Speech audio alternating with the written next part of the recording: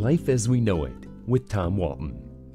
Comedian Stephen Wright, one of my favorites, has a great line in one of his routines. You can't have everything, he says. Where would you put it? I think I have the answer, at least at my house. It's called a junk drawer. I don't know that it is required of home ownership, but I'll bet that every home in America has a junk drawer. Maybe at your house you call it something else, but I'm certain you've got one. It's the one place you put stuff you can't throw away and can't explain keeping. Decades after we first started tossing things in it, the junk drawer has become a nuts and bolts journal of sorts, a collection of debris that, in an odd way, tells the story of a life and a marriage. A year after my wife's passing, I finally decided to pull out the junk drawer and take inventory. Certainly it's an unconventional way to grieve and perhaps heal a bit, but something had to be done with a drawer that had become packed so tightly I couldn't slide it open anymore without mushing down all the stuff inside. Once I pried it loose from the kitchen cabinet's clutches, it turned out to be more workshop than drawer. Here's a partial list of the contents. 2 baby food jars, one filled with short nails, the other with short screws. Behind the jars I found a screwdriver with a multicolored handle. My wife considered it hers, not ours. She even gave it a name. She called it Miss Pinky. A small roll of yellow duct tape. How does any household function without duct tape? But I'd never seen a yellow roll before. Maybe it started out gray and turned yellow from age. Hard to tell. A sandwich bag full of rubber bands. I'm not about to count them, but I'm guessing at least 500 or so are jammed in there.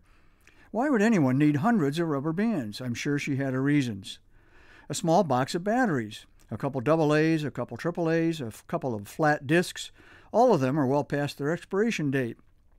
A small S-shaped thing. Oh yeah, it's that little wrench I may need someday if the garbage disposal ever clutches up. At least now I know where it's been all these years. I think I'll tape the wrench under the sink, with yellow duct tape, of course. What else was in there? Magic markers that relinquished their magic and dried up years ago. A stud finder, a red plastic straw. 2 glue sticks that appear to have been manufactured in an earlier century. They were stuck together right next to a tube of super glue. I had no idea we were so big on adhesives. Several bags of tiny Christmas tree light bulbs and fuses.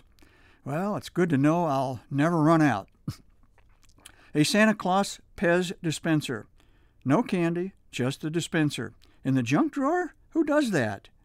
Finally, and I know you're not ready for this, a ticking wall clock.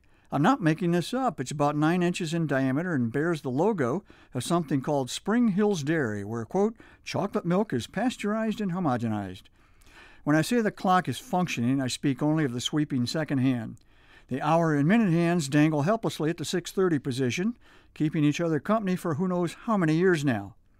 Oh well, as Jimmy Buffett might say, it's 6:30 somewhere. As you might expect, most of this stuff is headed to a much larger junk drawer now. It's called a landfill. Then I can start to refill the drawer with a whole new batch of things that I don't know what to do with. But Miss Pinky, she stays. And the Santa Claus Pez dispenser, I'm keeping that too. Life as We Know It is written and hosted by Tom Walton and is a production of WGTE Public Media. Life as We Know It with Tom Walton can be heard on WGTE FM 91 every Monday afternoon during All Things Considered at 5:44 p.m. Or hear past episodes at wgte.org/life.